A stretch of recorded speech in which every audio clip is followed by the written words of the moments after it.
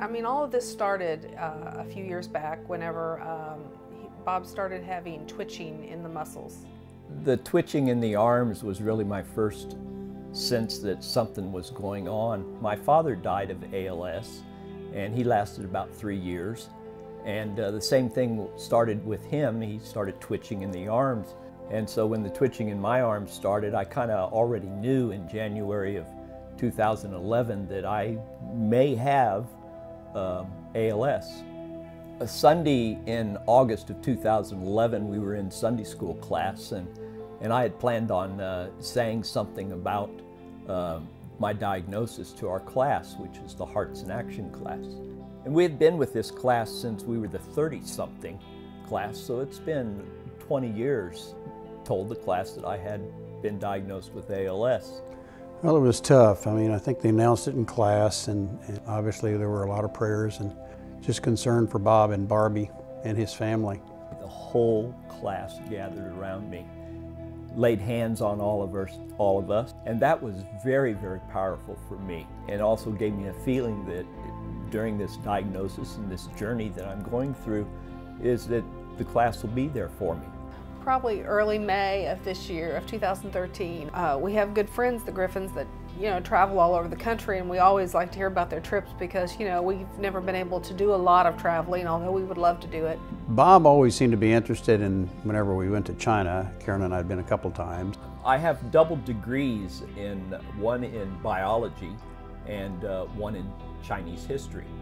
So I kind of figured, one of these days I'll go to China. He turned to me in Hearts in Action class and said, oh, by the way, Jim, I'd really like for you to take me so that I can stand on the Great Wall of China, and I'll pay your way. We prayed about it, we thought about it, and we said, who are we to question whether he wants to get there or not? He's a determined guy, and God's going to help us. So we said, okay, fine, but we're going to pay our own way.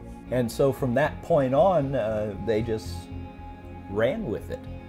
They got us, made all the arrangements, air travel. Jim worked out every detail. He had someone there to push the wheelchair when we couldn't push it, to carry him up the hill, the steps to the Great Wall. We thought it was going to be an easy gondola trip up the wall. Not true. There were probably over 100 steps that we had to get up the wall. Mr. Chung, I think his name was, and he put me on his back, and we piggybacked me all the way up. There's a few steps left, and I was bound and determined that I wanted to do those steps on my own. And so Bob started crawling up the stairs, and it was quite a sight because this guy was determined. He was determined to get up that wall.